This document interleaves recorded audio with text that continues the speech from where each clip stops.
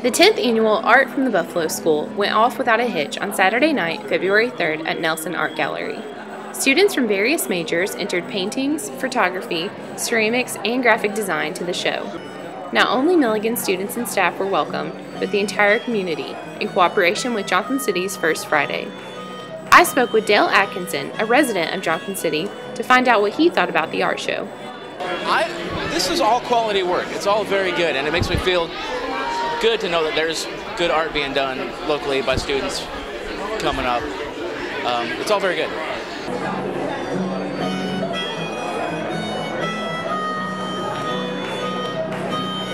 Over 35 pieces of art were displayed at the show.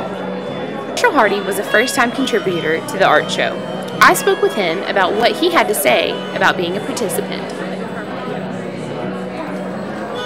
Well, this is kind of a new experience for me. I haven't had the chance to take many art classes in college since I am a biology major, but I've had some extra time the last semester or two, so I decided to try my hand at ceramics, and I think this one turned out pretty well considering I'm not very good at it. And so a couple of my ceramics professor and Mrs. Anthony, they asked me to bring it over, and this is a really neat place. I've never been to anything like this, so that's why it's here.